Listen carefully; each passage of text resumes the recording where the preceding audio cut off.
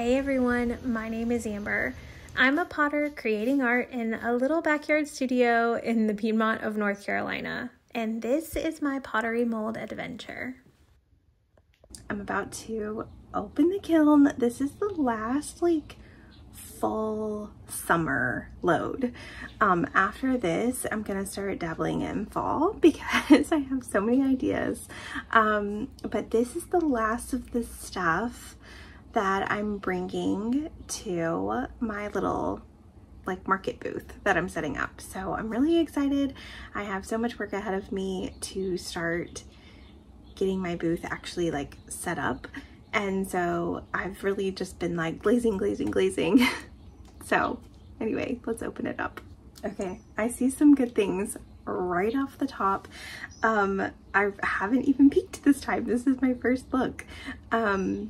And there's some ice cream cups, a casserole dish, a unique kind of kitschy bowl.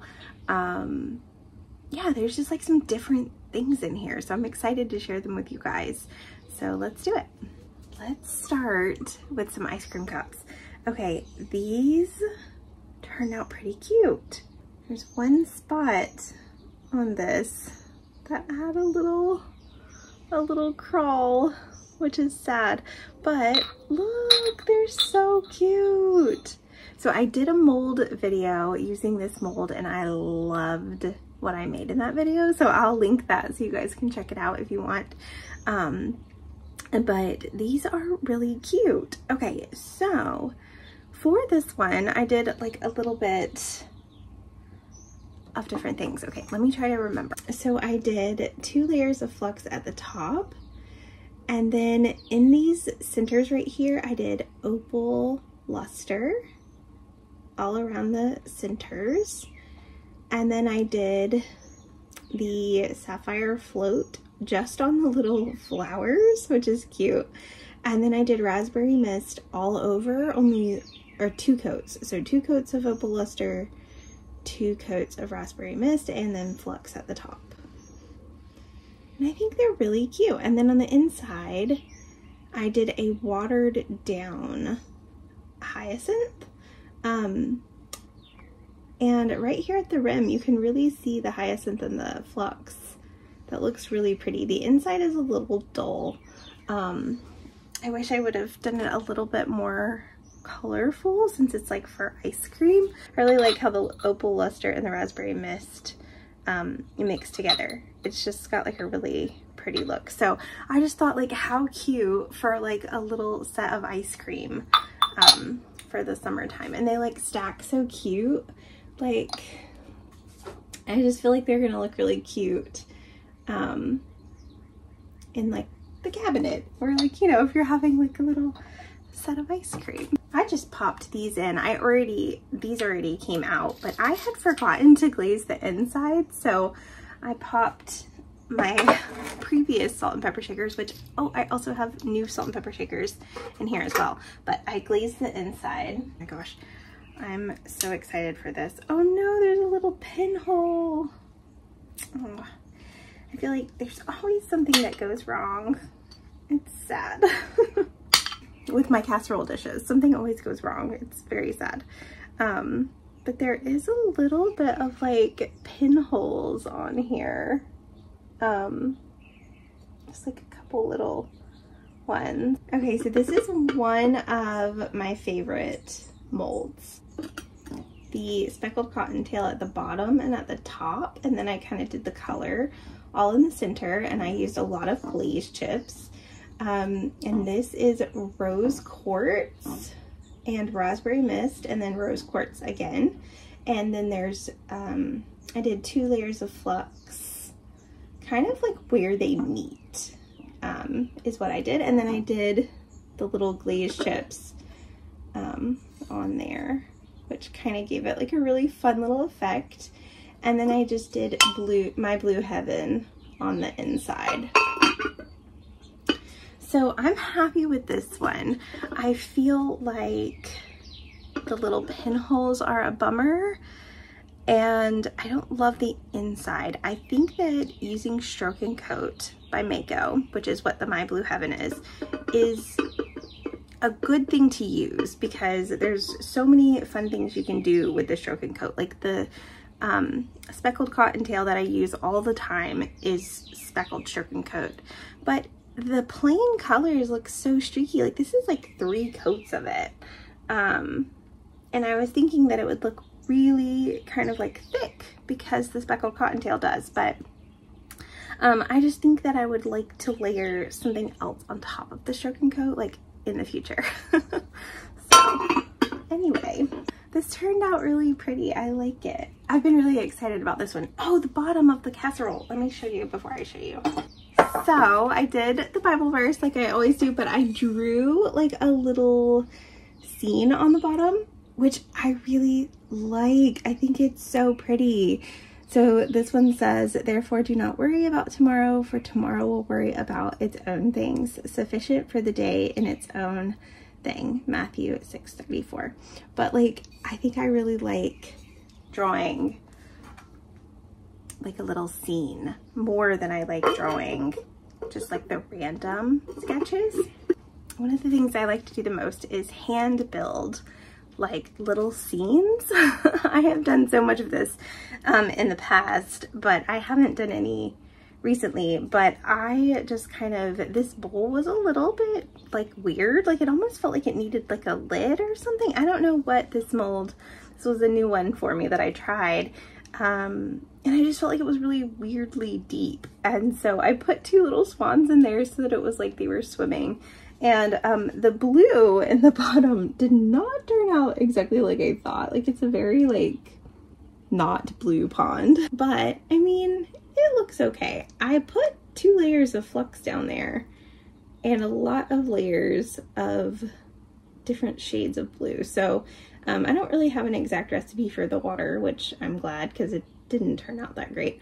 But the swans are just like the speckled cottontail, and then the inside and the outside are 2 layers of flux, 2 layers of opal luster, and 2 layers of raspberry mist, which that combo is really, really good. They look so good together.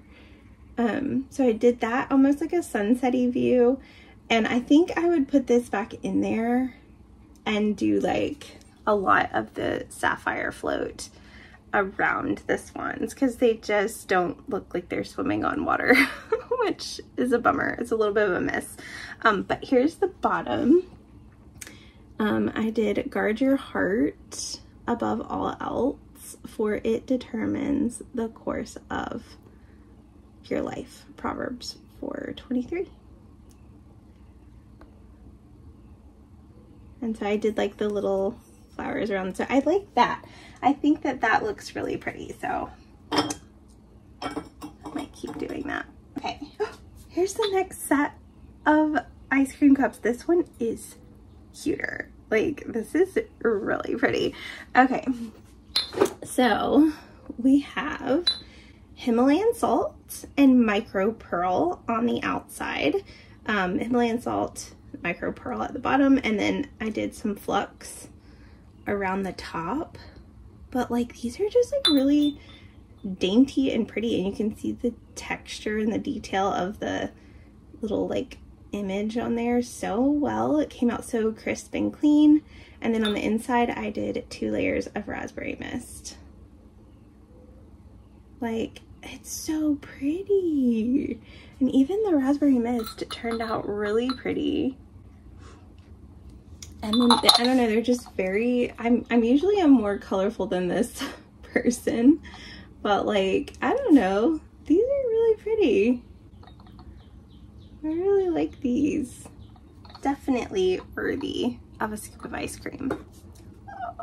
Okay, we have a bigger swan planter, which I'm super excited about. I've been really excited to try this one for a while since I found it. Okay, so this is the same as the ice cream cup. I did Himalayan salt and micro pearl on the outside, and then right here we have Mako's tuxedo and then cinnamon ripple on the nose. But this is just really, really beautiful. There's a lot of like really good details with like, it's like you can almost see a little hints of purple, which is really just, I guess, the Himalayan salt, the little pinks in that coming out. But I think that this turned out really pretty. And then on the inside, I did that watered down hyacinth. And then I did a lot of speckles along the edge, but you can't see very many of them, which is funny.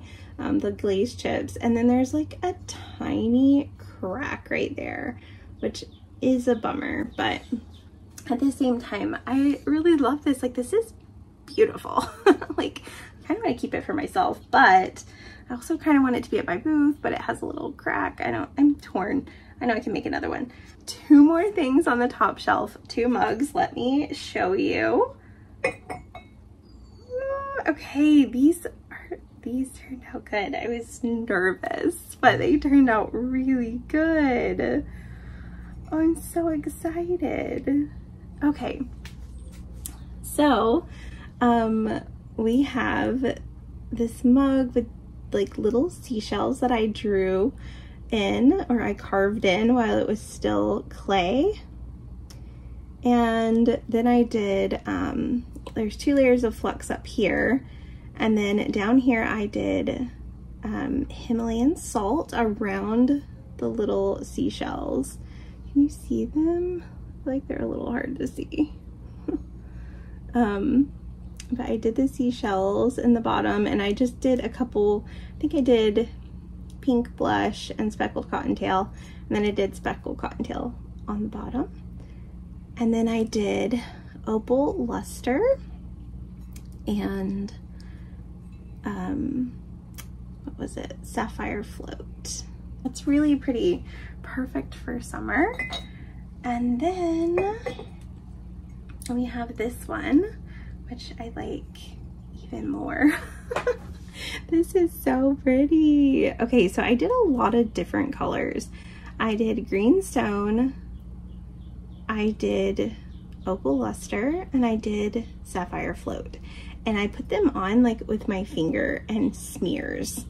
And I really like how that looks. And then I did larger seashells on the bottom. And I did the Himalayan salt around them. But look at the way that those colors are mixing. That's really, really pretty. And the way that you get like the little bit of white from the flux, it's like, it's so watery. I love it.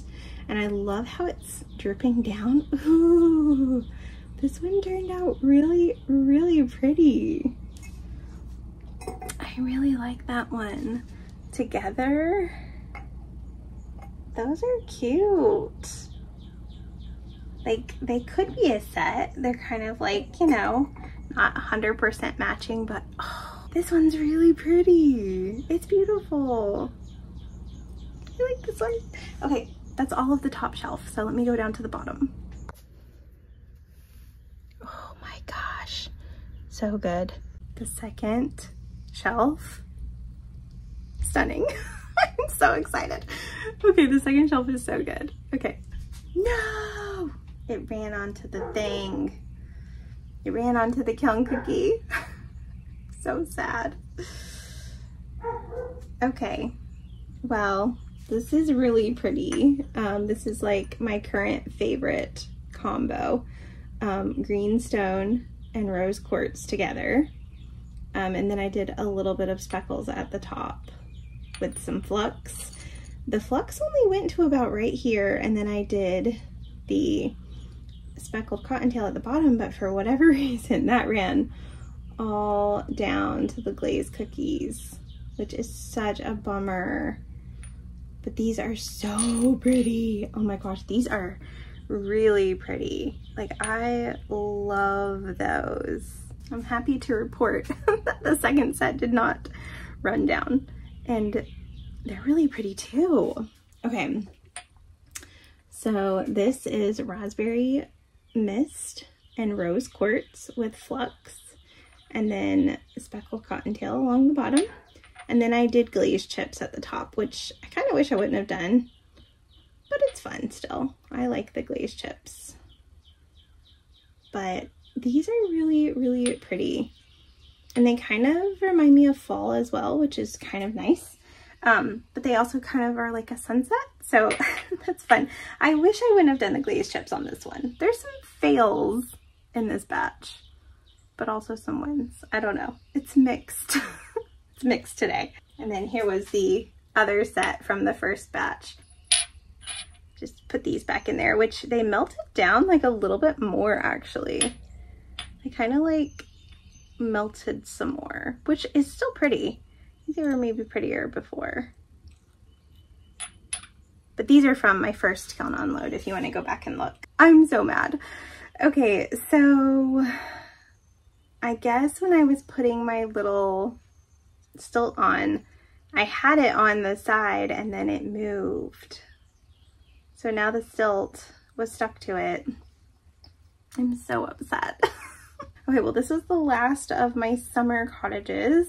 This was the bakery cottage with the blue lid, which of course is not going to go on now. So, but the bottom turned out really cute. I had done like a little scallop around the side. So yeah, these molds are really cute because they're like cottages, but they're boxes. I've showed them a couple of times now. And I really like them. Like, I have a lot of plans for them. I'm just really upset that I did that. I spent kind of a long time playing Tetris.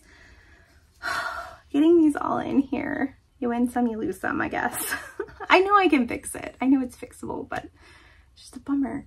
Okay, this is really pretty. So this is a mold that I haven't shown before or used before. And I'm afraid that it's not really going to be in rotation because it was rough. Like, this mold was struggling to be a mold. It just is so old that, and it's been well loved and used, and it's not the best. But I liked the shape and I liked how it looked a lot. And so this one has sapphire float and then green stone and then speckled cottontail with glazed chips in the middle with flux where they meet in the center. This is really, really pretty. Like, I really like this one. This is a win from this kiln unload for sure. That combination is really pretty, and it still has such a beachy vibe, which is so great because my first, like, this whole full first collection was just, you know, very seashells and ocean, and yeah, so that one was really good. We have another one of my little casserole dishes. My daughter calls it a lemon. She's like, oh, you did another lemon. So I kind of am gonna lovingly call it a lemon dish. This one turned out really pretty. This is a really good thing to be almost finished with the kiln unload. There's only one more like item in there. I can't wait to show you, but this is maybe one of the best of the lemon dishes. So I did all greenstone over here, which greenstone by itself, look at that. Okay, greenstone is like maybe my favorite glaze right now. That's so pretty. And it's like slightly matte, but also really smooth. Oh, that is so pretty.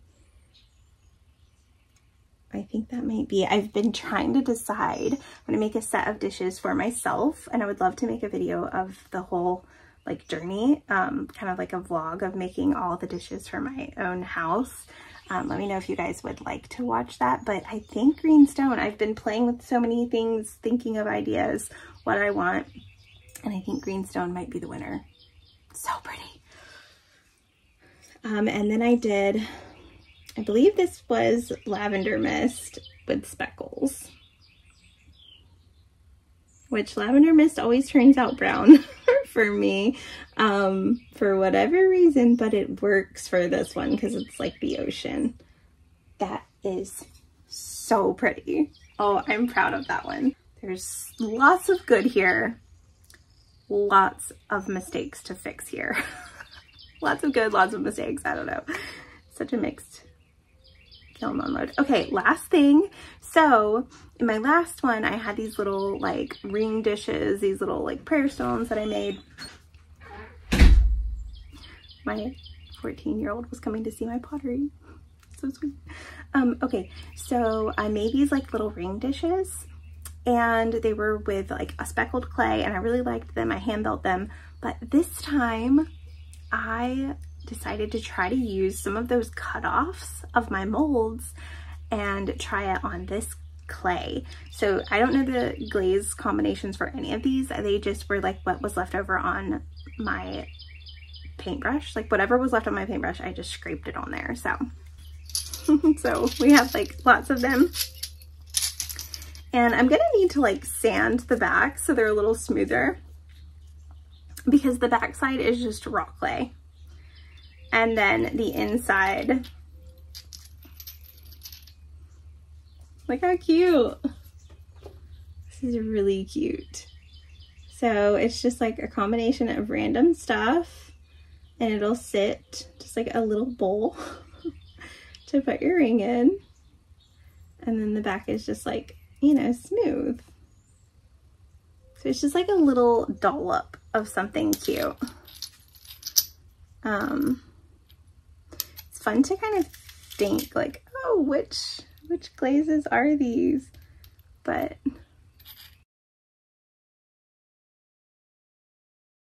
so anyway, that's the kiln unload. Thanks for hanging out with me. This was a lot of fun. I have a lot of work ahead of me, taking things off of the kiln cookies and getting them ready for my shop, my little booth. So if you have any tips, the best video for figuring out how to do that, please send it my way. The next video is going to be the vlog of me setting up my market booth, and I'm so excited. So I hope you guys are too. But yeah, thanks for hanging out with me, and I'll see y'all in the next one. Bye.